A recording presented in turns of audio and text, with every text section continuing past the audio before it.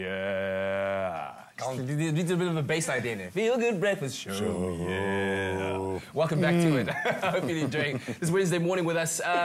Big news made the rounds, of course, this week. Time magazine released their top 100 influential people in the world. Of course, too much fanfare because Beyonce was on the cover and they had a big gala dinner last night celebrating this event. And it was quite, I think, a proud moment for all of us South Africans to have our own public protector, Thuli Madonsela, as one of the 100 most influential people in the world. Kudos there. In fact, it was quite a proud moment to see so many Africans represented, a real sign of the times.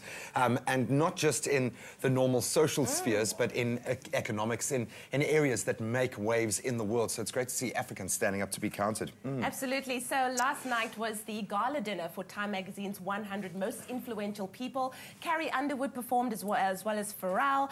Seth Meyers did a stand-up set, and we all know that Beyonce also was on the cover. Some of the other people that also made that list was Miley Cyrus, Pharrell, Serena Williams, as well as North Korean leader Kim Jong-un. But let's look at some of the top African individuals that were there at the gala dinner and who are representing the continent. Of course, we know Thuli Madonsela, our public protector, was there. And the Lamido Sanusi, who's the government of the Central Bank of Nigeria, said this of her. He said, "To speak about corruption in high places is often subversive and always embarrassing. The machinery of state can be called upon to intimidate or even destroy and eliminate whistleblowers.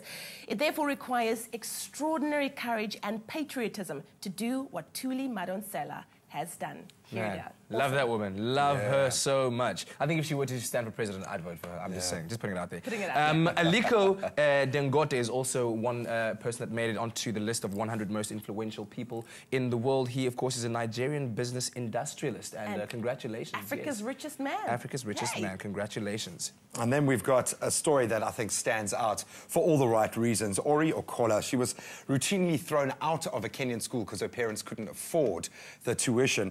She since went on to get a Harvard law degree, various job offers from DC's law firms, but she chose to come back to Africa and institute an online service for crowd mapping data, and it's ended up being used in the most incredible ways, whether it's dealing with corruption in Kenya, survivors of the hurricane in Haiti, traffic problems. She has made her mark in the world, so congratulations. This next person, Bono, said she has made corruption her enemy. We're talking about Ngozi Okonjo-Iweala, and she stood for 2 terms as the finance minister of Nigeria. So also awesome. Making that list as one of our Africans representing Kenyan writer who came out as a gay amidst anti-gay laws throughout all of Africa, and this is Binyavanga Wainaina.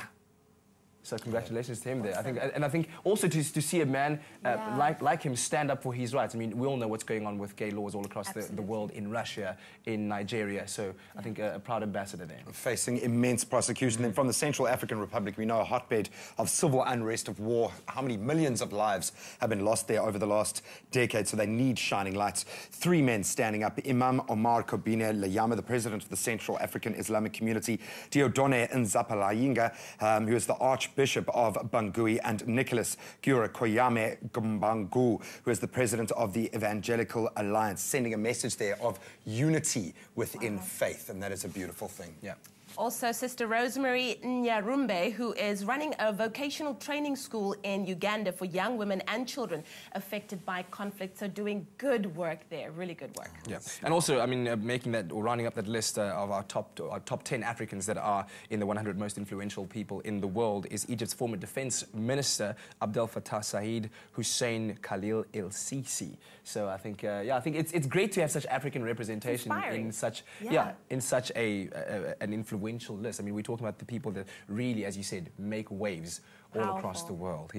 But I mean, musically, Pharrell Williams has had influence all across the world, man. And like you said, he was at the gala dinner performing with Carrie Underwood. Let's have a look at how Pharrell's performance went down.